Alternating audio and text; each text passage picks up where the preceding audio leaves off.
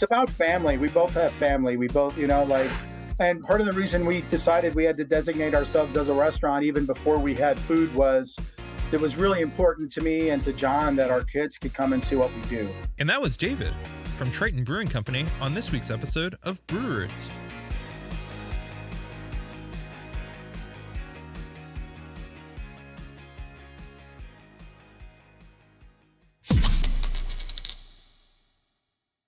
Thanks for tuning in to another episode of Brew Roots, where we tell the stories behind your favorite beer. This is Sound Guy Ryan, and joining me as always is Erica and Matt. That's right. We are here live at Small Pond Studios. We've had quite a day. We have. The best day. We went to a brewery in Fitchburg, Massachusetts. And that's all. Yeah. If you want to look up breweries in Fitchburg, Massachusetts, you could probably guess where we went. And that's all we're saying. Exactly. You're just going to have to guess. Spoiler alert. Yeah. But major shout out to our homie in South Africa, Saggy Stone Brewery, who took some time out of their busy day to sit down and talk to us. Yeah. Which just solidifies that we're freaking international. International. Worldwide. We're worldwide. I know. He wanted to do our 150th episode beer, collab beer. I mean, sure. It's coming up next week, baby. It is. Oh, baby. Episode 150. Ryan, what should our collaboration beer be? I don't know. Yeah. A beer. A beer. That I'll drink. Yeah. A beer that you'll drink. Which is pretty much most, but... Speaking of beers that you've drank, what have you been drinking this week? I mean, I've had a lot of stuff. I had some stuff from Greater Good. I've had some stuff from Sam Adams. Oh. I picked up some more Shilling beer, because why not? And then I picked up some 60-minute. I felt like the snowstorm deserved a good old 60-minute IPA. Yeah. All right. Seriously. All right. So, yeah. Yeah, I've been drinking a lot of the homebrew that we made, Ryan, on our claw hammer system. I know. I need to have that growler filled, sir. Yes, it's settled out really nicely, and it's got a nice taste to it. That's I know. good. I haven't had it yet either. I'll have to bring it next week. You really need to bring like a growler of I'll bring it next week. Yeah. But other than that, I've been drinking Jack Zappy. What else is new? Mm-hmm. One day he'll give us a new beer that he's had. Just a lot of Jack Zappy, and I had a Smutty Nose beer that I was gifted. Oh, someone. Hey, that's here, just fun. take this, and it was good. I don't recall what it was, but it was good. You know what beer that I had that I forgot about? And I don't know how I could forget about it. Was it a Sylvaticus beer? It was the Sylvaticus Spruce Tiff Marquis, you had it. or whatever how you pronounce it. Oh, it's so good. It was so good. Highly recommend. 10 out of 10. 10 out of 10. Erica, what have you been drinking? What have I been drinking? Actually, a lot of wine. For whatever reason, we've had a ton of pasta this past week. Just how the cards played out. Bulking up. So, yep. So, bulking up and having that sweet, sweet red wine. Nice. Yeah. I also had a couple of night shift beers. Always good go-tos. Yeah. A couple of their IPAs. Yeah, that's about it. Yeah. Yeah. No, solid stuff. Yeah. Well, we here at Brewers are prepping for Mass Beer Week. Yeah, just around the corner. I heard someone saying like, oh, well, I can, it's coming out in March, and it's so far away. But then it's like, no, it's like 4 weeks away, and we're in the shortest month. Just around the corner. Oh my God, crazy. But there's going to be a lot of awesome activities happening with Mass Beer Week. I know that they're doing a ton of cool stuff for all of us in the beer community. You're just going to have to stay tuned to find out what exactly. But make sure to follow them on social media. Yeah, Mass Brewers Guild. Facebook, Mass Brewers Guild. But Mass Beer Week as well. They have their own social media tags, so follow that. And we're going to be doing some stuff with it as well. So stay tuned on our social media when we make some announcements. It's going to be pretty amazing. If you ordered your beer merch, Mass Beer Week shirts, those shipped, I believe, this week. Nice. So those should be coming in right around the corner. There's also some sweet glasses that they're making. I was fortunate enough to get one of the glasses they got last year. Oh, those were so those cool. were so I have awesome one, too. yeah. Nice. Where did we get those, Ryan? We got them together. Riverwalk. Yeah, we did. We bought them at Riverwalk together. Yes. Yeah. So I think a couple of breweries will be selling those. As well. So we have an awesome episode for you. We went to Indianapolis. Back to high school. No. So we went to Triton Brewing, and you'll learn that was a high school name that Ryan and I went to, but they have nothing to do with each other. No, unfortunately. But this one's awesome. Jon and David are a hoot. They are. This was a really fun episode, honestly. And and just a really great like brewery. Like I feel like if I went there, I would just be like welcomed in as like, part of the family. Yeah. Which I'm excited for COVID to be over so we can go to these so we can places go and do that. We're talking. Yeah. It gave me like a really good like Berkshire Brewing Company vibe. Yeah. You know, talking to them. Yeah, absolutely. I agree. Yeah, you know, it's kind of people who have been in the industry for a while and they really know what they're doing. They do. And they kind of funny enough, David, I believe, he had the dream of opening a brewery from like day one. Yeah, which we don't ever hear. We never hear that. Like no one was ever like, yeah, well, I've always wanted to open a brewery like ever since I was a kid. It's like, what? Yeah. That's crazy. But that was his dream. And he achieved it. So really cool story for sure. Yeah. Well, I don't really have any other Mass Beer Week news or Mass Beer news other than, you know, look up for stay tuned. Valentine's Day is coming up, and please support local for that. A ton of breweries will be holding events. And don't forget your significant other. So don't forget, or your significant self. Yeah. You know, I was about to say, for me, it'll be Galentine's Day is a thing too. Yeah, that's right. So yeah, definitely just check that out. Support local if you can, and yeah, that's about all I got too. Yeah. Other than that, and then you had the Pink Boots meeting. Pink Boots meeting. Yep, that went well. It was cool. Actually, went really well virtually. Honestly, looking forward to the next one. It was nice just to see everyone's smiling faces again. Yeah, even if it was virtual. Well, we've had a long day. Yes, and we want you guys to get to the interview. We do, because it's a killer one. It's an awesome one. So, without further ado, cheers. All right, Erica and Ryan, we are here at Small Pond Studios, the home of the Brew Roots podcast, and we are here with a brewery that shares a name with a special place for Ryan and I. Hell yeah. Yeah. Interesting. Conveniently enough, Ryan and I went to Triton High School. Correct, Ryan? Yes, we did. I mean, at least that's where I remember me going. I don't know. Yeah. I don't remember much of it, but it was a thing. It was 10 years ago for me. Wow. 12 years. I don't know how many. Let's not think about that. You're old. That's all right. And I remember a couple of years ago looking up Triton on Instagram because I was just curious, see what's out there, and I was like, Triton Brewing Company. What the hell? This is great. So we've finally gotten you guys on. I think it's been a long time coming. I think I talked to you guys probably in like 2018 when I was a lot less serious with the podcast, and Erica reconnected us in 2020 of all years. Because why not? And we're here with David and Jon of Triton Brewing Company. And I have to say, they probably have the best beards in the brewing industry. Oh, for sure. Well, thank you. Facial hair. Yeah. We've seen some really. He's got some great handlebars. Yeah, right. They're amazing. So we start we start every podcast with every guest asking this question. What is your role at the brewery? Introduce yourself so they know who Dave is and who Jon is, and what's your first memory of beer? Jon, do you want to start? Sure. My name's Jon Lang. I'm the head brewer and one of the operating owners here at Triton in Indianapolis. My first memory of beer, probably going out to Cleveland, Ohio to see my granddad and drinking Genesee Cream Ale. Nice. Back in the 70s. Classic. My name's David Waldman. I guess my title is Director of Forking Awesomeness, but legitimately that's like operations and anything else that people don't want to do is kind of my job. Also operating owner would have to be, my dad is not a connoisseur of beer, never has been, but my earliest recollection is probably a PBR. So, ooh. Yeah, nice. Yeah, it's rough, but you know, there's no shame in a PBR.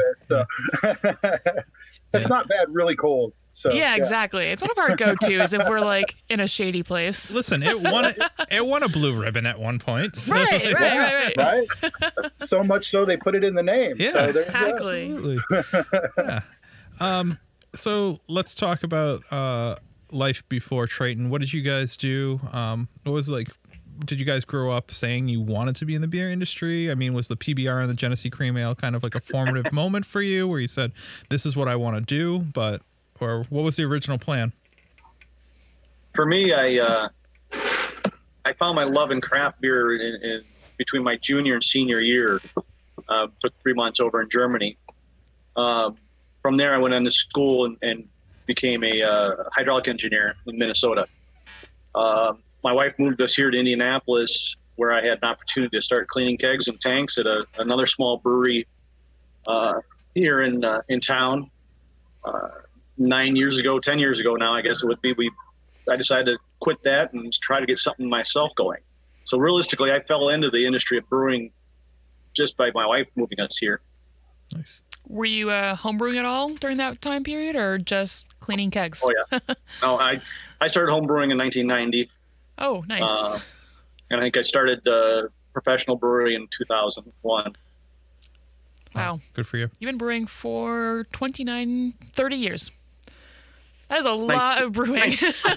Not to date you at all, but that's a lot. That's pretty amazing. There's a lot of changes that have happened in brewing and brewing in general during that time period. Yeah, the supply lines have all changed, and there's been a lot of things to change. Yeah. Absolutely. I always say that one of our competitive advantages, not to give my elevator speech, but there's a lot of breweries in the industry today, and one of our advantages is we're a company that's 10 years old according to the state. We've been actually commercially making beer for over 9 years now, and we've got commercial packaging and brewing experience about 26 years in our brewery. So that gives the quality of the product. It really speaks for itself. But part of the reason that it does is because John's been doing it and doing it well for long enough that in a lot of ways the beer is him. It's his personality. It's balanced and it's good. It's real good. I'm a fan. Yeah. That's good. I'm a little biased, but I'm also a fan. So Yeah. I like beer so much, I helped start the company. So, David, talk about life before Triton for you. What was the original plan for you? So I can remember going to see my guidance counselor in high school. My parents had friends that opened the first craft brewery in northern Indiana, where I grew up, in the mid 80s when I was in my formative teen years. And Dr. Schmidt, who was a former pharmaceutical developer, he worked for a big laboratory company that made Alka-Seltzer and other stuff, got tired of the rat race, and basically in what was formerly a Chuck E. Cheese opened up the Mishawaka Brewing Company. And we were in there, and I was drinking craft sodas, and my mom was drinking craft beer. My dad, even in a brewery, if it's not old Latrobe 33, he's not really interested in it. So, but I decided right then and there, after seeing the equipment and talking to the guy, that's what I wanted to do. So when I went and saw my guidance counselor in high school, I said I wanted to own a brewery, and he was like, "Oh, really? Because maybe you need to see an addictions counselor instead of a guidance counselor."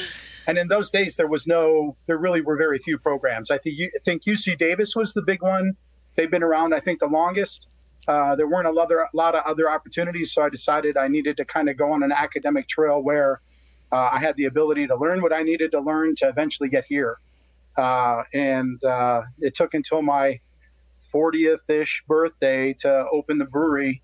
But I never thought it wouldn't happen. So we got here. As soon as John and I kind of connected, and we'd met each other a couple of times previously, but when I heard through the grapevine that he was looking for an opportunity to be his own boss, I was just like, holy shit, this guy, sorry. We get an explicit rating. It's cool. This guy should have the franchise tag on him from this other brewery. He had 3 Great American Beer Festival medals in a time where they weren't plentiful like they are today, right? Nice. And he had them in 3 different categories, which were quite diverse. So it was not diverse. One was American brown ales, right? That's not that. But compared to barrel-aged beer and coffee-infused beer, he had legit skills. And how could a brewery let him go that he won the only medals that they possessed, right? Right. So wait, this guy's potentially on the market. So as soon as we kind of got together, it was a year and a half, and we were off to the races. So, and living the dream. That's well, you know, until the pandemic. But. Right. That's really cool, though. Honestly, we haven't had too many stories where someone was in high school and was like, "Yeah, I'm going to open up a brewery one day." Yeah, that's really cool, Dave. That's super cool. So the oldest brew pub in the state, which is Broad Ripple Brewing Company, and we we definitely have to tip our hat to them, because there wouldn't be a Triton, there wouldn't be any Indianapolis brewery worth a damn if it wasn't for the Broad Ripple Brewing Company. John Hill, the guy that started that company 30 years plus ago, changed the law so that we could do what we do.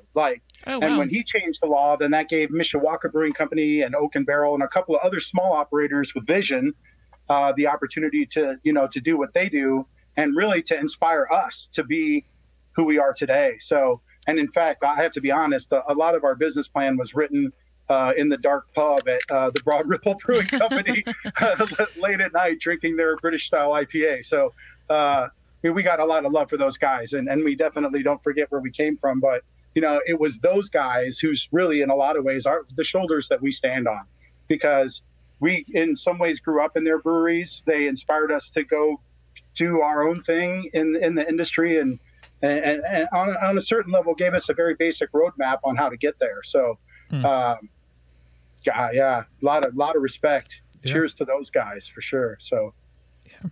Definitely. Jon, being in the industry since 2001, branching off to start your own brewery in 2010, it sounds like. How many people looked at you and said you're crazy to start your own brewery in 2010? I think there's still bombers going around. The 16-ounce cans didn't exist. A hazy IPA was a nightmare that you would have. Still is. But, there was no cereal. There was no cereal milkshake IPAs. So what a time! Yeah, it was all traditional styles all the time. Yeah. Woohoo! Yeah. All right. Quick story on the hazy. I've worked all these years on making a clear beer, and now they want me to make the hazy beer, and I struggle to do it. We do our damnedest. All the little tricks and everything we've heard, but then this stupid beer turns clear. Anyway, back in 2010, I had a lot of support from the community and from other people, brewing community and the community. We were set up to do a production brewery, which would have been the third one at the time here in Indianapolis. And we had a lot of support for it. So, as years go by, you see that people are really struggling to get things started. Production breweries aren't the thing to do anymore. You see a lot of breweries today opening up, and they are, your 5-barrel systems, your 10-barrel systems. That's obviously not the business model that you guys went with. Right. If you had started a brewery in 2020, well, aside of the pandemic, would you have gone in the same direction that you went in 2010? Hell no. To give you an idea, we've got a 20-barrel system. We were able to double batch, no problem. When we did our business plan at the get-go, we underestimated the front of house, and at one point we weren't even talking anything about a tap room until the very end of the building out. Wow. And now we want to push that wall back. We want to have more room on the front of the house. We added the kitchen 2 years ago, which we never thought we'd ever do. Wow. 3 years ago. 3 years ago. 3 years ago this month. Oh, geez. It's all right. It's easy to forget the year 2020. So it's easy to say that layer did not exist. I do, for sure. Yeah. Years fly by. But yeah, right now I'd recommend, a corner pub, make yourself a little community pub that specializes in good local beer. Yeah. There's no way I'd do a production brewery. Yeah. We thought we were going to we're going to have regional distribution. We were the 37th brewery to open in the state of Indiana. When the pandemic hit, there were about 182 breweries in the state of Indiana. Yeah. So, and that explosion really happened in about the last 6 years when when we first opened, we were one of 10 breweries in it's like a 30-mile radius, I think, and now there's 40. Wow. Jeez. So it's just like, wow, you know, and then on top of that, the local giant distributor for the last 4-ish years was bringing in 30 to 40 out-of-state brands a year, which also made things a lot more challenging. So there just wasn't, everything's changed. Yeah. Yeah. Talk about the form factor of your you guys are doing a little bit different of bottles, like we saw online. So you have growlers and you have cans, but then you also are doing like a plastic growler, it looked like. The bullet. Yep. Now, what's that about? Is that just because it's so much easier to travel with, or? You can take it to places where you can't take glass is a big thing. We have the state park. Fort Benjamin Harrison State Park is almost frisbee throwing distance from our building. And they don't allow glass in there, but they do allow beer. Oh, okay. And the really nice thing about those half growlers is they fit right in your drink holder on your bicycle. So like it's perfect.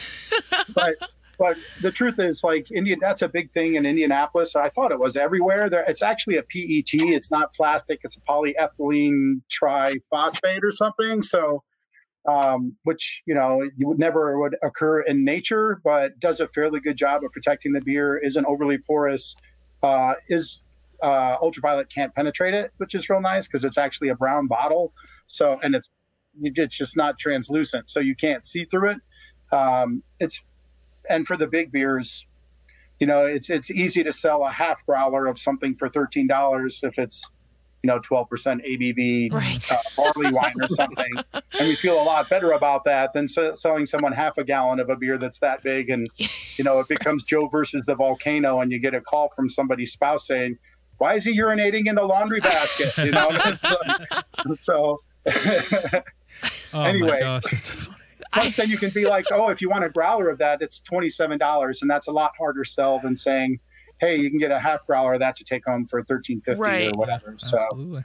But yeah, there's also some higher level thinking that goes behind that too. So, and we've had those phone calls in 9 years. We have had those phone calls. I'm just saying. You should record those. Yeah, that should be part of the rebranding. Yeah, no, definitely. Right? We used to do our main flagship brand. Our IPA is the Rail Splitter, and we've got a really great pale that's the Pale Splitter. But a couple of years we did what we called the Head Splitter, which was usually between 9 and 12% Imperial IPA. Yeah. And we'd have the guys that come in and get the regular 6-barrel and they take it home and suddenly they're drinking a 12% beer in a pint glass at their house. They don't realize it. Yeah, right. Things get out of hand fairly quickly.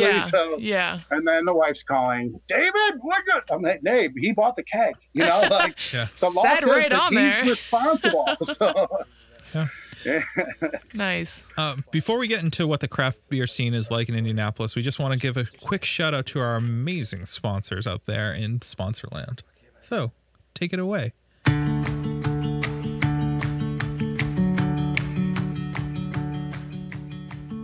Did you know that your favorite Massachusetts breweries use hops from a local family-owned hop farm right here in Massachusetts? Our friends over at 4 Star Farms are there for you whether you're a commercial brewery or a small batch home brewer. Make sure to head over to their website today and get your hands on some of the best and freshest hops available locally. Cheers.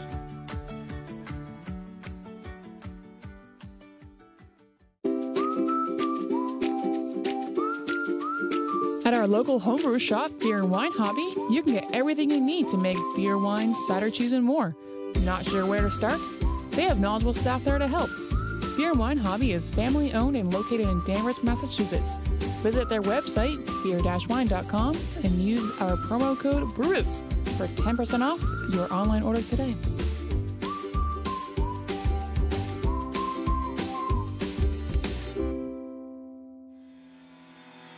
Shirks on Tap is the box subscription service where you can get some of the dopest brewery t-shirts out there. I'm talking breweries from Dallas, San Diego, and even our home area of New England. And you might ask, how do I get my hands on some? To get your first box for $5, click the link below in our description, or head on over to our website, breweroots.com. Remember, drink better beer, wear better shirts.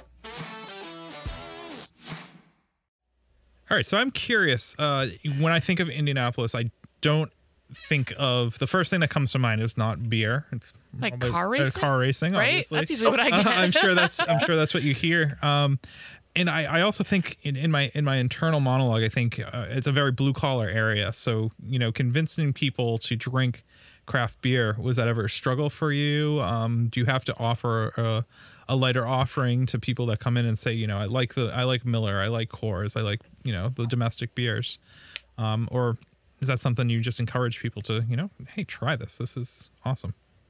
I think, you know, when I first started 20 years ago, yeah, you had to have something like, you had to have a variety of on the lighter side. I mean, we didn't have an IPA until 2007, which was behind it. I mean, it was crazy.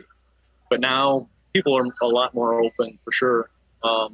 With the kitchen, in my opinion, we have to have wine or something that's not gluten-free, I guess. But people are pretty open to it. Sours are starting to come up here now too, so that's exciting for sure. Yeah. What would you say the craft beer scene is like in Indy right now for you guys? Oof. I think it's bleak. I hate to use a word like that, but the pandemic is definitely going to, I mean, we just saw today, some of our friends in the northern end of the state, I mean, legitimately, like people we know and that we love, Three Floyds. And I don't know if you guys, I'm sure you've heard of them. They do Zombie Dust. They do. Sounds really familiar. Dark Lord Day. Every time we're outside of Indiana and people are like, oh, you're from Indiana? You know, can you get Three Floyds? Like, yeah, dude, we know Nick personally. Like, they carry our package, or did carry our package in their pub. They just shut down the pub, and they're one of the older breweries in the state, and furloughed all their workers in the brewery, in the brew pub, and in their new distillery. And it's like, holy crap! Awful. Like, if those guys are on the ropes, like, it's not good for anybody. It's just not good for anybody. And we've seen pretty much a constant running tab, if you will, of not only local restaurants, but local breweries that are like, yeah, we can't do this anymore. And, you know, I think John and I decided at the beginning, when we started this 10 years ago, that we were willing to fight and die for this place. And we're a couple of old war horses. So, you know, we won't go down without a fight. But and we've been at it long enough to you know, to be able to weather something this longer than a lot of people. Yeah. Mentally tough, as well as just, he's been brewing for 20 years. You know what I'm saying? Like, your beer kind of speaks for itself. He was brewing in 2008 when the market tanked then, you know? So like, this is not, I mean, it's probably worse than then, but, and it'll definitely, only the strong will survive. And those of us that do survive, you know, we may get knocked out in 3 months when the second wave hits or whatever the hell the next thing is that's coming. But right. God damn it, if we're going to give up after, you know, basically making this the life's goal. So, yeah. Is there anything specific that you're doing to kind of help you stay afloat right now? Everything we can. Yeah. Yep. We've opened up the back doors and did a grocery out the back door for awesome. You know, during the shutdown, because we were able to get food and the groceries were struggling to get food. It comes through a different supply line. So yeah. Yep. So we were ordering it through our restaurant supplies. So I was ordering through the kitchen, and then in addition to that, John and I would sit down and be like, okay, how many loaves of sourdough did we sell this week? How many dozen eggs do we need to order? I mean, we still have, I think, 2 cases of toilet paper, but hey, if you need toilet paper, we got you. All right.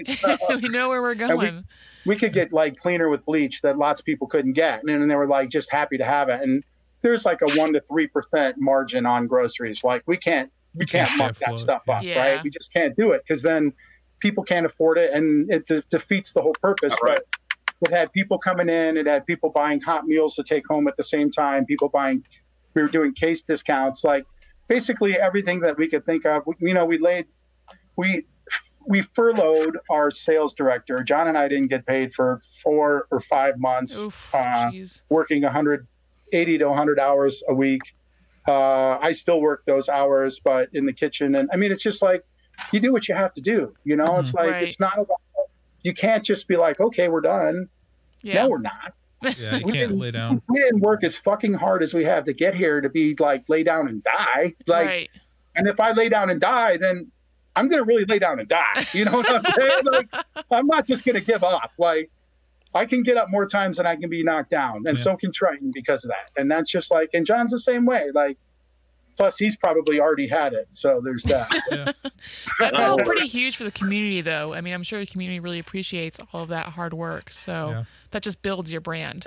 And there's not going to be anybody here when this is all done. So if we can make it to the other side, you know, like, hopefully it's an investment in our future Exactly. or at least the company's future. So Let's talk about the name Triton. Where did you guys come up with that name? Why did you choose that name? Go ahead, Dave. So one of my other jobs is head docent. When there's not a pandemic going on, we do regular tours, and I tell this story frequently. So Perfect. originally, and with the rebranding, it's changed a little bit because actually the Triton and the Trident, there's a history of that symbol in the U.S. Army and military as well. So the brewed on base thing that we are now changing over to, it still resonates with that. But when we started, and again, I guess we've outlasted our branding, right? This is kind of like part of the problem with living to be a company that's 10 years old is you got to change some shit, you know? Right, so right. anyway, even if it's related to like who you are and your image. So beer is about 96% on average, 96% water. And when we opened, there weren't a lot of people that were tempering their water. There weren't a lot of people that were using, well, in particular, reverse osmosis water purification to basically strip the water down to dihydrogen Molecular, monoxide, Right. Like H2O, and then adding back in the appropriate nutrients so that you have this water that's uniquely yours and it doesn't have anything in it that you don't want in it. And here's a big thing, like it impacts the flavor in a very significant way. I mean, anytime you have, 96% of your product is based on one raw ingredient, you want that ingredient, first off, to be similar every time you use it. That's really key because then it makes consistency of the product that more important or that more easy to attain. But it also just the basic character of the product. So here's an example. The only real recipe that existed for Triton before Jon developed our palette of beers was the root beer. He used to make, and we've had root beer on tap. It was the first product we tapped in our tasting room in 2011. Cool. Nice. It doesn't get fermented right, so we didn't have to wait for it to ferment. We could put it on right away. Yep. It's done with forced carbonation. So Jon used to make that recipe at home for his kids, and he used to make it with tap water from the local tap, right, from the sink. Yep. When he made it with the RO water, we ended up having to dial back about 30% of the sugar Oh, jeez. because he found that he was using that 30% of the sugar to cover up the flavor that came with the tap water, right? Okay.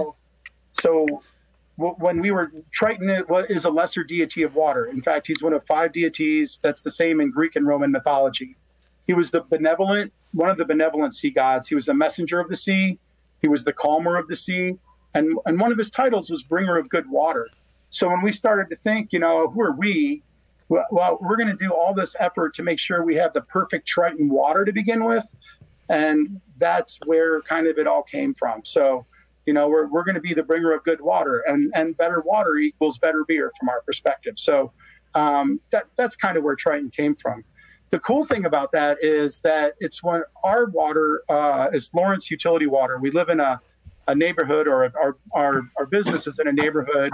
It's a little small city on the outside of Indianapolis called Lawrence. And Lawrence water is all 100% groundwater.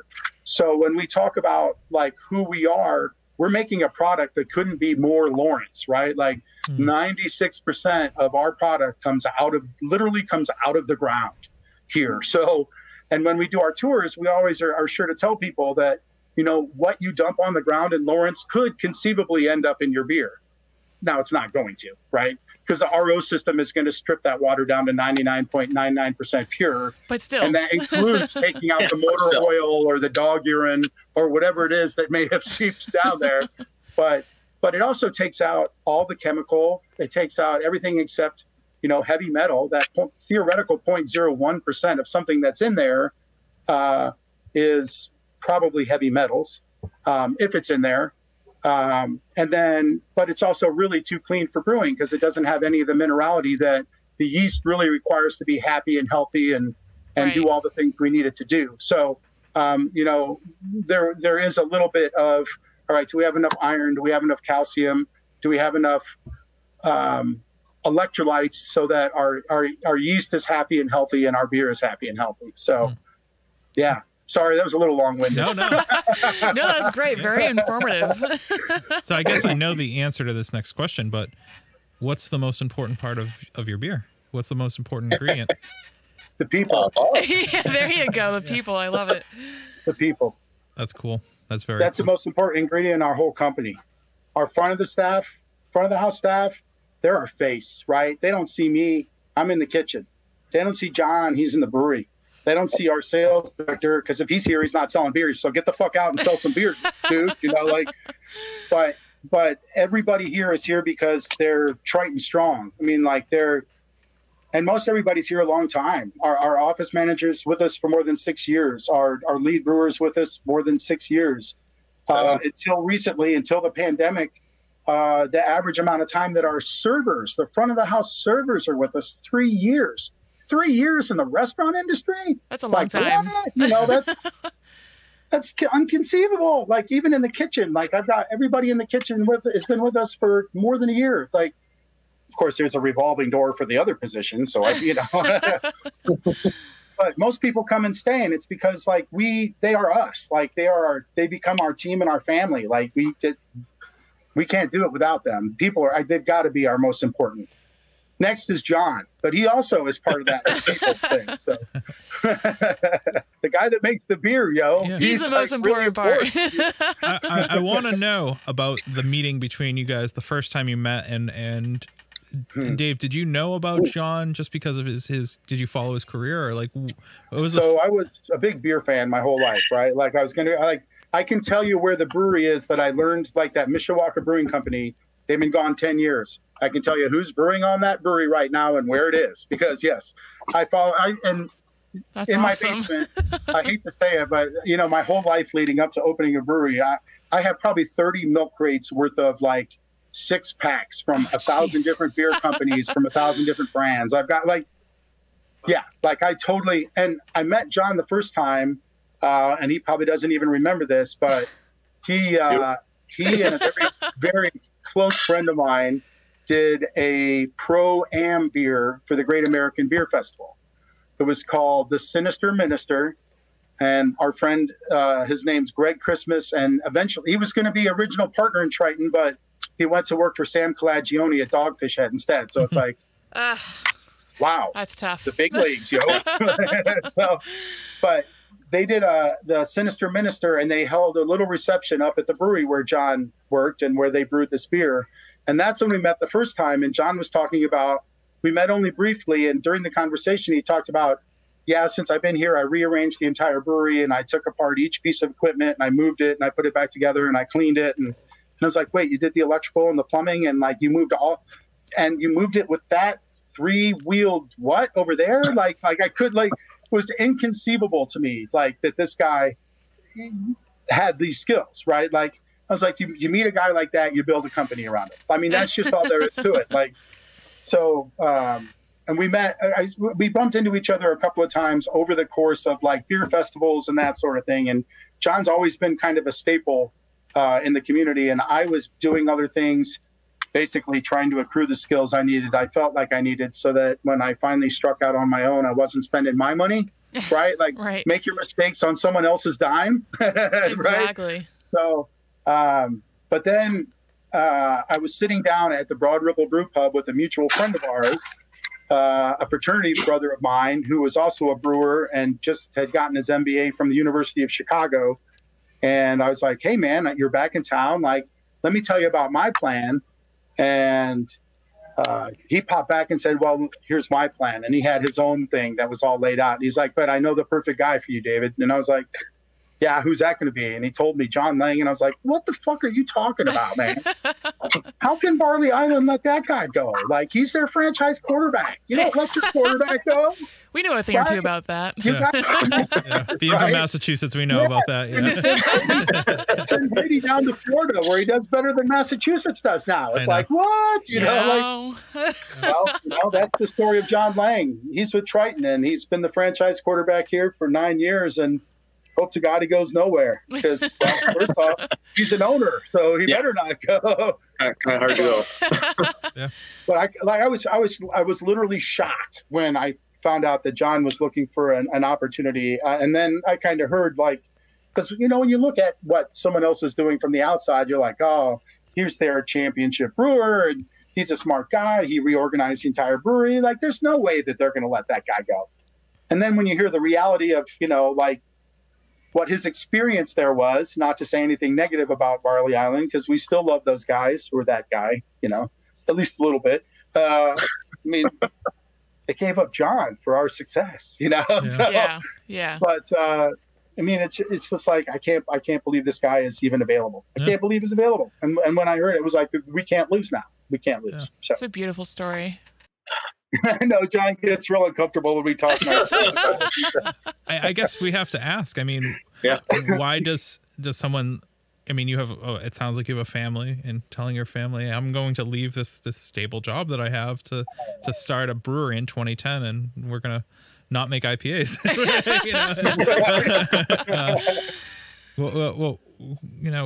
What made you jump ship like that? The wife.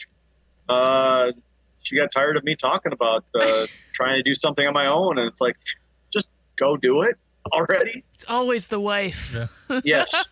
And without my wife, there's no way in hell I could be doing this. Amen. One, she carries insurance. She's not a small business owner. That's helpful. And have her income stable. Ours is kind of up and down, especially nowadays.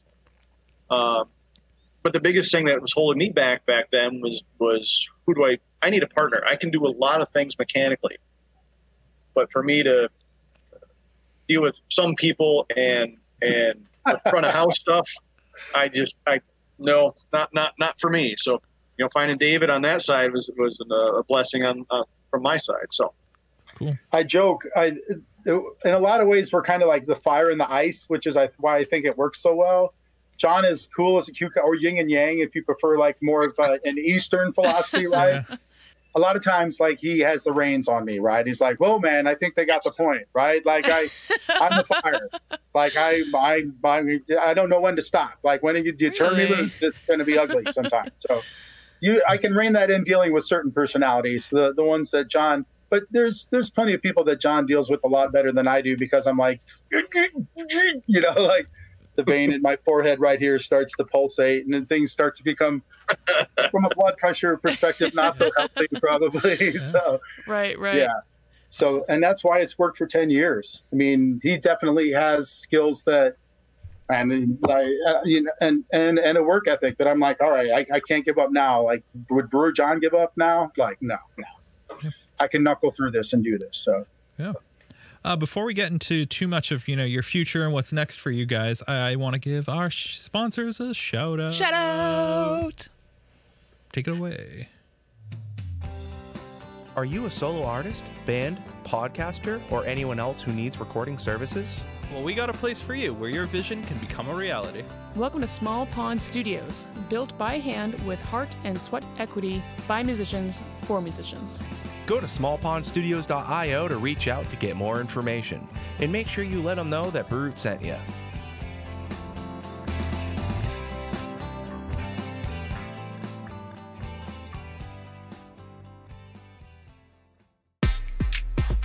Hey, Sound Guy Ryan here. Didn't know if you heard, but we're a part of the Hopped Up Network. There you'll find other informative podcasts about beer. So go ahead, follow them on social media, and visit them on their website, hoppedupnetwork.com, to learn more about the people, beer, and breweries from around the country. And until next time, thanks for listening. Cheers.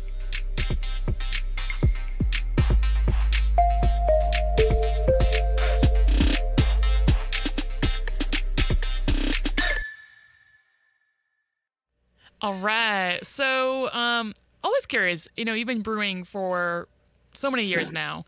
Do you have any kind of specific style that you still love to brew? Is it all just kind of mundane at this point, or how do you keep that passion alive? I picked on the hazies a little bit, and I'll leave it there. But I'm actually going back to some old school stuff. I'm enjoying awesome. Czech pills right now. Yes. We're seeing a big resurgence around here. Of that. Yeah. Style. Yeah. Oh, so good. And then we have a Goza series that we change fruits up on. Very And cool. it's been to recreate the Goza in a non-traditional way, because we're kettle souring. It was a challenge, and it was a fun challenge. I still walk into the grocery store and smell things and taste things at different things to give me ideas. It's funny where you get ideas sometimes. Yeah. Yeah. Would you say food is probably where you get most of your ideas from? Oh yeah, I'm a foodie. That's good. That's good. Yeah. Obviously, with the pandemic, has that offered you more opportunity to kind of elaborate on some recipes, pipe dream recipes that you've had, or have you kind of had to stick to some core brands for you guys? Yeah, we pulled back a little bit to a point, but we have also introduced 2 brands last year, early this year. It feels like last year already. Right. That have taken off, and we did a double dry hop IPA that the numbers are coming up really nicely. Of course, IPAs are an easy thought, I guess, if you want to go that way of a brand to grab or a style to grab. We've also got a blood orange IPA that's doing fairly well this year too that we haven't done. Yeah. So we've had some good success this year, style wise. Yeah. Being a 20 barrel system, obviously you mentioned the Czech Pilsner. Do you guys have any lager sort of program? I know the tank space is kind of just, it's hard to maintain a lagering system. Absolutely not. We've done a couple lagers. We 2, did right? 2, nice. One was a collaboration, so there's that. Yep. Yeah. They were both real good, but when setting up the system or designing the system, I did not design it for a lagering system at all. Yeah. We were set up to turn and burn, and let's rock. In the last few years, as things have slowed down between more breweries and now the pandemic, it's like, let's try a couple Pilsners. Yeah. Yeah, absolutely. That's awesome. So you mentioned 3 years ago you started the restaurant. David, that seems like kind of your forte. Did you work in the restaurant industry at all, or are you a chef? Like, what's the love of, or is just that's the straw you picked? Yeah, I knew that when originally we did food trucks for the first 6 years that we were open, we had a booming food truck culture here. And so we'd have actually 9 shifts over the course of the week. We'd have usually 6 or 7 different operators. So the menu would be different every day. Wow. Staff loved it. Guests loved it. Food truck operators loved it. And we sold lots of beer. And it was really easy, right? Like just pouring beer is fairly straightforward and easy. We added food 3 years ago, almost to the day now, because the food truck thing really wound down fairly quickly here. And we saw the impact that it was having on our guests. And you have to have something. So we were family friendly. We were already categorized as a restaurant. And we had a space that we called our catering room, which when we did the initial construction back in early 2011, we set aside as our catering room, and with the idea that someday maybe it would be a kitchen. I was not excited about that because I kind of grew up in kitchens, and I knew as soon as it happened, like I would be chained to that damn thing. And I have been. The prophecy was fulfilled. Yes. Yeah, right. Since July 5th, 2018, not that I know the date exactly, but I've been in there about 60 hours a week. I do all the ordering, all the menus. John is my pit master. We smoke our own pork and beef and chicken wings. Yes. And he, he does an amazing job on that. And I wouldn't have the additional time to do that as well. So he puts it on early when they're here brewing, and I get to put it on, or I get to take it off late when when it's ready, and that's like the best part, because then the whole place smells awesome, and you get a snitch of bites and make sure, quality control. So, but yeah, so I ended up in there, and it's become it's definitely, I strive to have a product that's as good as the beers that we produce. Jon has set the bar particularly high. Oh, I'm getting thirsty. When she comes coming back your way. Kayla. Anyway. Another Pilsner, please. But I mean, speaking of the devil, did she bring a Pilsner? Thank you. Love you, Kayla. That was so appropriate. I can't believe that happened. That's great. She grew up here. She started coming in when she was 15. Oh, wow. Her dad would come in and drink beer, and she would come in and drink our root beer, and they would eat the food trucks. And when she turned 21 about 3 years ago, she came to work for us in the front of the house as a server. And I mean, she's like our daughter. You know what I'm saying? Like, we've known her since she was a wee young lass. So, perfect example of our people. I was about to say that's amazing. That's a testament to what you guys and do. What you guys are doing there. Yeah, for sure. It's about family. We both have family. We both, and part of the reason we decided we had to designate ourselves as a restaurant even before we had food was it was really important to me and to Jon that our kids could come and see what we do. Yeah. And I think we've kind of, it's just who we are. Like when we were we did a lot of the original construction ourselves. We hired a general contractor, but we worked on the team. Jon probably saved us $250,000 just with his expertise in engineering, like legitimately. And every contractor that we worked with learned something from Jon, and he does it in a way that it was kind, and they started calling him the professor because every time, because it's just Jon, So anyway, but when we did the original in the front of the house, we put in the duct work for the heating and air conditioning, and it's all chrome and it's all beautiful. And at that time, my oldest was 7. He's getting ready to graduate high school here in the spring, and he walked in and he was like, "Dad, the tubes are amazing," And I was just like, that's why you guys have to be able to come in here, right? Because we're just trying to gut it out and get this project. And sometimes we forget what's really amazing that's going on around us, or what are that the vision is happening. And it's just like, we're working in the business and on the business, and we don't have time to and our kids come in and go, "Wow, that's really freaking cool, Dad." And it's like, you need those moments, right? Yeah, it makes it all worth it. Absolutely. One thing I'll throw in there that here in Indiana, we have some awesome laws.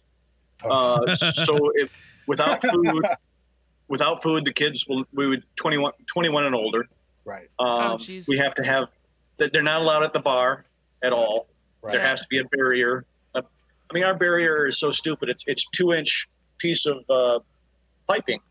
So we have more kids swinging on the pipes that scares me than if they were standing at the bar next to their parent, So, anyway, had to throw that in there. And that's the reason why we wanted to make sure the kids could come in here, get around some of these laws. Yeah. It's funny you mentioned the laws. I think in Massachusetts, we're very fortunate. We have an excellent Brewers Guild that fights for legislation in Massachusetts to make silly rules like that non-existent and make rules that are beneficial to the brewing industry. Now there are some brewers who are going to be listening to that and who'll roll their eyes. But I think it used to be, right? Yeah, it's better than it used to be. Exactly. Yeah. What is the Brewers Guild like in Indiana? Is such one? Is there? They chuckle. Okay, so good. So, I'll start with that. I was on the board for 4 years. Yeah. I don't remember. Educational director. Yeah. I was in charge of education. Yeah, professor. And we've made some big strides. I have my guild hat on, of course. We've done some good things. We got some good lobbyists going on. We finally got Sunday sales at the brewery. Ooh. Wow! Holy cow! 2010. That was 2010. Wow! And then not the guild itself, but then they finally passed Sunday sales in the liquor stores last year. Oh, that's crazy. Last state in the union, by the way. Yeah, no kidding. Well, congrats. Yeah. At least we don't have a 3-2 law. So. Yeah. But when the pandemic hit, obviously the guild makes their money off festivals. Right. They basically just unloaded all their employees, 3 of them, and haven't heard anything. And I'm not on the board anymore, so I'm not getting the inside. Right. So it's frustrating right at the moment with our guild, but Yeah. long term wise, they've done a good job and been moving us forward for sure. Yeah. I know our guild's the same way. I mean, they run on events and festivals. I mean, they are still active, but certainly have taken a step back. I mean, it's tough right now. They're not making. I think a any lot of money. the members of our Brewers Guild are fortunate enough to work in the bigger breweries that aren't your, small barrel systems. So Right. they can kind of focus on the guild's activities while their breweries are ran by Other people. Yeah. So Yeah. We don't. Our biggest brewery is 30 barrels, I think. Oh yeah. Yeah. Is that Sun King? No, Sun King. 3 Floyds. Well, They're 50, aren't they? yeah, 3 Floyds. Wow. I think Yeah. they're the biggest. Yeah. But Wow. that may be in the past now. Seriously. According to the text I just got, that article from Northwest Indiana was accurate. So they're closing their brew pub and their distillery, which they just spent $5 million to build that distillery Ugh. Terrible. 3 years ago. Yeah. So, Oof. are you guys in distribution throughout the state, or is it just cans to go at the brewery?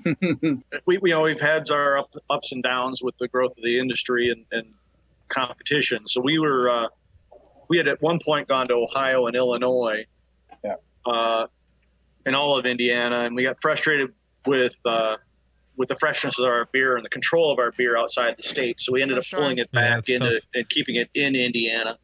Yeah. We're almost back to border all of Indiana now. We did a distribution change last year, which was another challenge we had.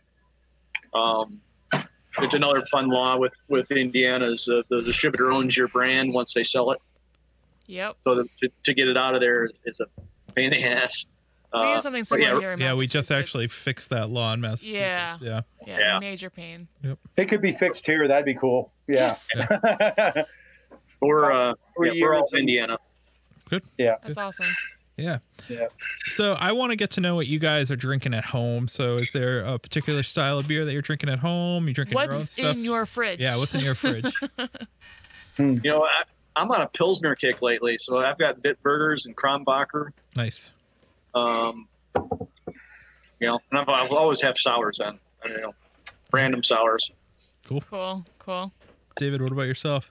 So 90% of my beer right now is probably Triton beer. Yeah. So it's probably 6 or 7 different brands, including a couple barrel aged beers. Nice. It's hard to drink a beer that's that big for me. I by myself. So you gotta share. You crack those open every night, and right. So until the pandemic's done and we can actually share beers again, like some of those beers aren't going to get cracked open anytime soon. I know my cellar is growing, and I have no one to drink it with, so it's tough. I can understand.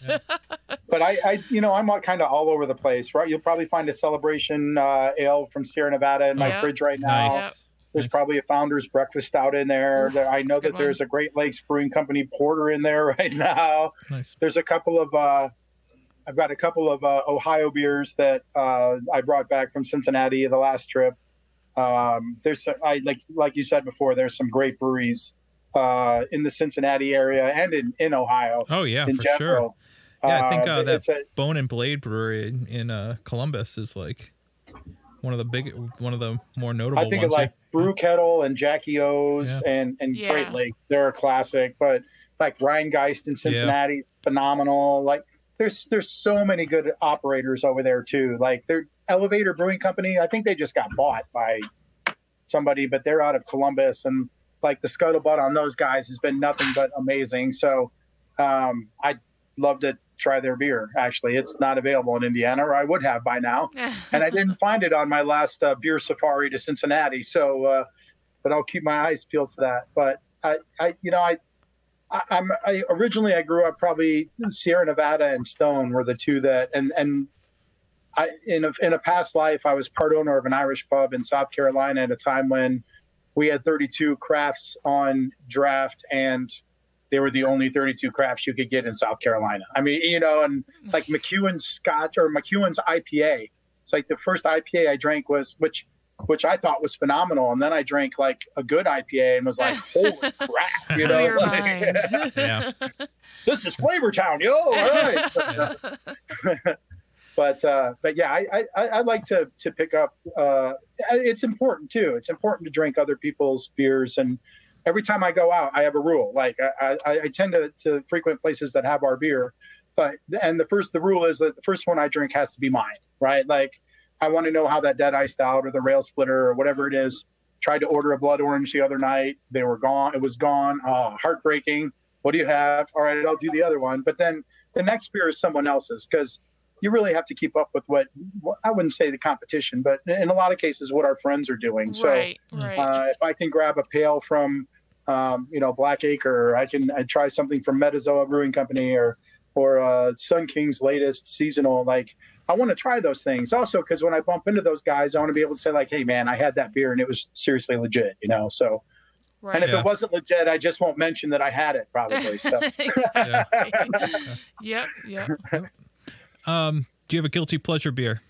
all right. And I would admit to this in public because I've mentioned it just recently to some of our regulars. So Busch Light Draft in a can. Really? Oh. Ryan, sound guy Ryan is like He is pumping his all fist. about that. Busch Light Draft in a can. And I'll tell you why. Like, I used to get it in 30 packs like Stroh's, but it was like Yes. light years better than Stroh's. And then like they did a national blind taste test of like 32 big domestic light lagers. And that one was like in the top 3 every time. And it's Wow. like legitimately, if you didn't, and it has to come out of the can because it's different. I've had it in the bottle. I've had it. I actually don't like it as well on draft as I like it in the can, but Okay. pour the beer, hide the can, serve it to your craft buddies. They'll be like, wow, this is really good. What local craft brewery did this come from? Nice. Love this guy. We need to keep him around. I'm gonna Seriously. say hams for me. So You're gonna say what? Oh, hams. Oh, yeah. all Good their beers are Wisconsin. fully poisoned, brother. Yeah. Yep. Well, I think I'm all out of questions for this evening. Ryan, do you have was anything, wonderful. or Erica? I just have my my question I like to ask for the both of you is what do you want to learn more about in brewing or owning a business? Wow.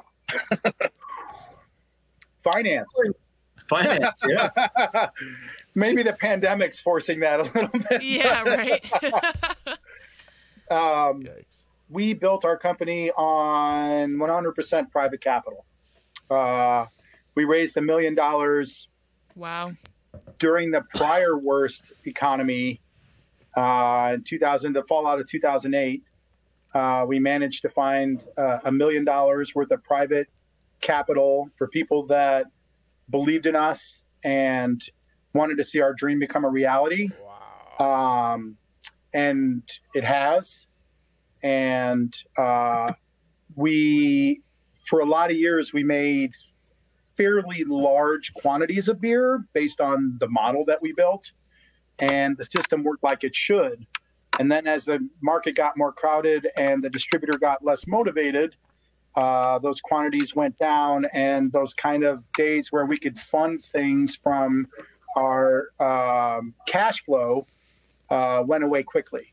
So finding right now, besides running the kitchen more efficiently and those other things, we found some local bankers who have a vested interest in us because they moved to the neighborhood because they love Triton Brewing Company. We have some other commonalities, like we all graduated from the same college and we're kind of like a mafia on a certain level. But he came to us and said, what can we do? And we said, you can help be a roadmap to the next iteration of Triton Brewing Company, basically. Like, you basically have to reinvent yourself on an annual basis in a lot of ways in this business. Every year your beer list is, what you produce is different. What you support is different. The charities that you do can be different. The way you look, we're changing. And basically having access to like legitimate banking in a lot of ways will help us reach the goal of being, I'd love to see this company last 100 years. I won't, but I'd like to see the company last that long. I'm okay with that. I'm just saying right now, like, I don't want to last 100 years. My shit's getting old already. I'm just saying. Right. That's right. Unless it's a head on a robot body. I might be down for that, you know. But And brewing wise, I'm always interested in trying stuff that I haven't tried before, you know, like a hazy beer. Right. just shake the keg before you pour it. It'll be fine, you know. Oh my god. It's funny you say that, trying to get the beer hazy, right? It seems like you need to do some master classes out in New England or something. Right. I was like, it's not finished. What are they doing? This is terrible. Yeah. Well, like we've talked to a lot of people, and people have always said that, the haze was never really the goal. It was always like the byproduct, and now for some reason people just want it to be the goal. Yeah, they say the haze pays. I say the haze pays. That's what I always say. The haze pays. Well, and the best part is, John, we've actually created a style, right? The juicy IPA style, because John can duplicate those flavors all day long. But the haze, like, you store a beer at 36 degrees for 3 days and everything drops out of it. I mean, that's like, that's if it's a well-made beer, that's what's going to happen. But so, and I think about those beer, like the original, was it the original hazy that I can't think what it's called right now, but it was meant to be drunk from the can. And the question I always had was, does it actually taste better from the can, or do you notice then less that it's hazy? You know what I'm saying? Like, right. The can, because otherwise you're going to be like, I don't want to put that in my mouth. No. It's not finished yet. Yeah, absolutely. What I'm going to throw one thing in there that one thing the haze craze has taught me is that I don't need to use a lot of finings anymore. I'm reducing some of the stuff that I put into the beer to help clarify, because I think it's our water. Our chemistry of our water is actually clarifying our beer for us. Huh. Yeah, that wouldn't surprise me. Yeah, it wouldn't surprise me either. So I want our listeners, if they make it out to Indiana post-pandemic, right, or any local people in the Indiana craft scene that haven't made their way to Triton Brewing Company, where are you guys located physically and on the interweb? So you can find us at tritonbrewing.com, and we update that regularly. You can also find us on Instagram, Facebook, and Twitter. We used to do Pinterest and some of the other stuff that that doesn't. But those other media we post on daily. So I do 99% of that approximately. You can find us on the east side of Indianapolis. The neighborhood's called Lawrence or Fort Bend. It is an old military fort circa 1903-04. They actually shut it down in 1991. But at one time it was the third largest military base in the U.S. Army. So, cool place. Really, like, very progressive. And I don't mean that in like, a conservative and liberal sort of way. I mean, like, it's a great neighborhood. It's really family oriented. They're very forward thinking. There's a lot of tech out here actually. And we're right across the street from the big community college, which is fairly cool too. So definitely. But and you can find us in all the big local retailers too, at your finer liquor and grocery stores for sure. Cool. So awesome. Yeah. And to the Brew Roots crew, if y'all's make it out here, y'all's not particularly a Hoosier thing to say, but I lived in the South for a few years, and it's non-gender specific, so it's actually safe in a lot of ways. Exactly. But we didn't. You guys haven't been out to taste anything, but if you make it to Indianapolis, your first round's on us, and you know what, your dinner's on us too. So come visit. Noted. And we're family friendly, so you can, if you have kids, you can tow them with you. It'll be fine. We'll give them root beer. We'll floats. bring the whole gang. We'll make send a them trip home of all it. sugared up. Let's go. Yeah. Let's do it. That sounds awesome. Love it. Well, we always end the podcast with Erica's favorite question. The last question here. What are you most proud of? I'm most proud of my kids you want to talk about the world. There you go. Yeah. Love it. My family and my kids, for sure. And then I don't draw much pride out of building I guess what would be considered a successful business, right? Like, it seems like an inevitability on a certain level because I didn't ever think we could fail. Yeah. Right. And I don't know that I've ever like kind of rolled in it and been like, woohoo, we did it, you know, like, because we went right from building it to working in it. And that was the goal. That was always the goal. Always the goal. Yeah. And I didn't romanticize it because I worked in kitchens before, right? Like I know how hard this business is. It's blood, sweat, and tears for sure. You know what I think besides my family and like the amazing young people that I get to work with regularly, as you know, in my Boy Scout stuff, like I guess I'm really proud that in a lot of ways, Jon and I have created a business that when we go to educational seminars that are put on by the Guild, for instance, it's like I look at all the young brewers and they're kind of gathered around Jon and they're like, Brewer Jon, tell us a story. You know, I mean, it's not exactly like that, but it's like pretty much that. They have a technical question that they have a question about, or they have a beer that they have an issue with, or he regularly gets calls from other brewers and like, why is it that when I open the bottle, it all comes out? You know, it's like, did you turn it upside down and pour it out? No, it did it on its own. It's like, you know, like maybe you should bring a sample of that over and we should look at it under a microscope. You know, like, I think I'm proud that we've not only built a business, but I guess we've gained some of the knowledge that helps other businesses and helps other brewers like kind of raise the bar with what they do. And that's like kind of next level, right? You're not only doing it, but you're teaching it. And that seems like that's pretty cool. Fairly special, that's huge. Yeah, that's huge. Yeah, absolutely. Plus, we love everybody. I'm only an asshole to people that deserve to be assholes too. I'm just saying. Yeah. Sorry, Jon. Sometimes you have to be an asshole, man. I know. Awesome. You have to have a gatekeeper. Well, thank you guys for doing this. I can't wait to hear what's next for you guys. And I personally cannot wait to make my way out to I can't wait Indy to check out your scene and have your beer. I'm pretty excited. Yeah, we'll Come definitely see us. We definitely and we'll will call all our friends and tell them that you're coming over too. So we'll send you to the other cool places that you should see while you're here. Sounds cool. All right. Well, thank you again, and cheers. Cheers. Cheers, guys. Cheers.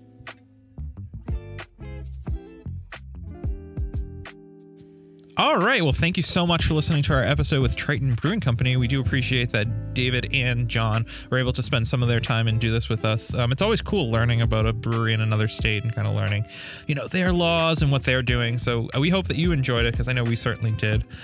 We want to ask our listeners, who are amazing, to go out there and rate and subscribe to our podcast if you already aren't doing so. And if you aren't following us on any of our social media, I don't know why you're not. Just go. It's easy. At Brew Roots on everything.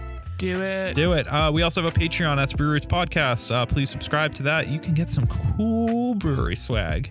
And you be helping us out at the same time. That's right. Well, we have some awesome episodes lined up for you in the upcoming weeks, and we're going to tease that on our social media. So if you want to find out about it, follow us.